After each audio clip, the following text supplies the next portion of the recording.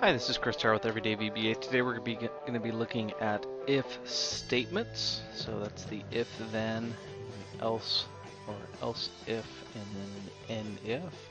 So what we're going to do is we're actually going to do statements that have a compound or multiple criteria. So I want to show you how to do that. Alrighty, so we're going to go ahead. I've got my split screens going here. What we're going to do is we're going to open up a module. We're going to go sub ifs. All right, so we're going to go if cells. Now we're in cells 3, 2, row 3, column 2 is greater than 5, and cells 3, 2 is less than 20, then end if.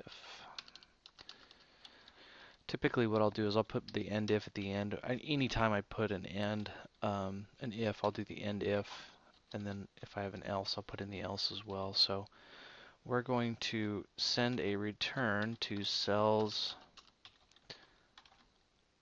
3, 3,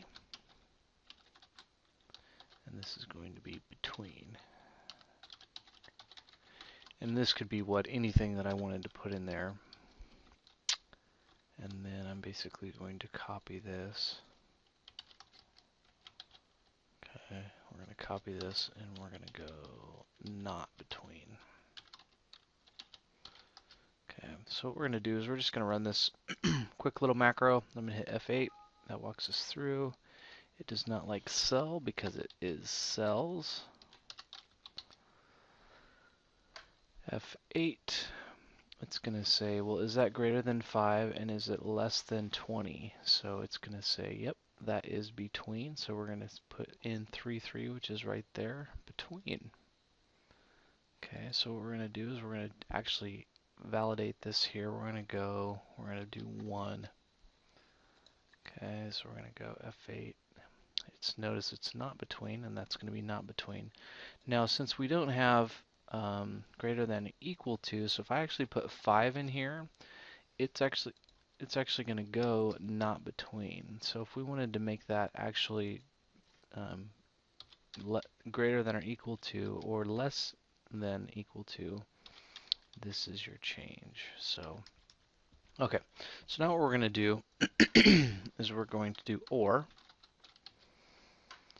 So I'm going to show you really quick.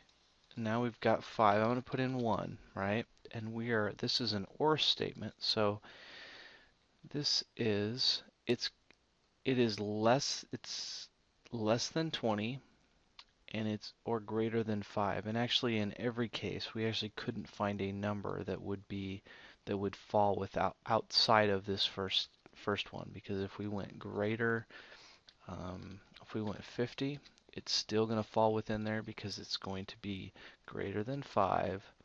It's going to be less than 20. So what you have to do in this case with an OR statement is you've got to make sure that it's got to be greater than, let's say, 25 and less than 10. And that will get us the between that we're looking for. It actually doesn't, it's not necessarily between, but it is greater than 25, which is 50, and it's less than 10. So we would have to switch these because of our order of operations. So this would be not between, and this would end up being between. So if we came in here,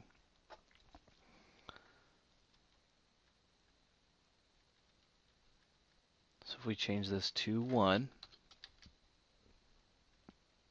it's going to still be not between because it's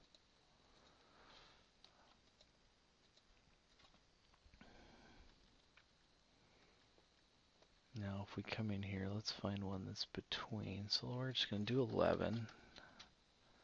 Come back here, and it's going to go between. But that's kind of a quick look at doing multiple criteria. You can actually do if statements with tons of criteria.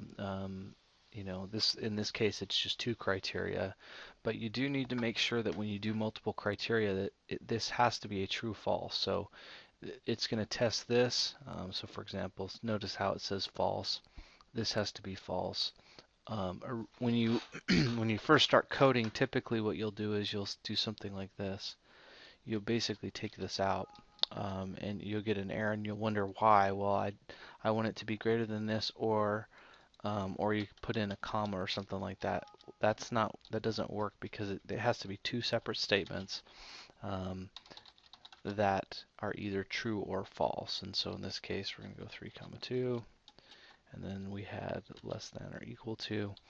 But that just shows you really quick, just a little more detail into the if statement.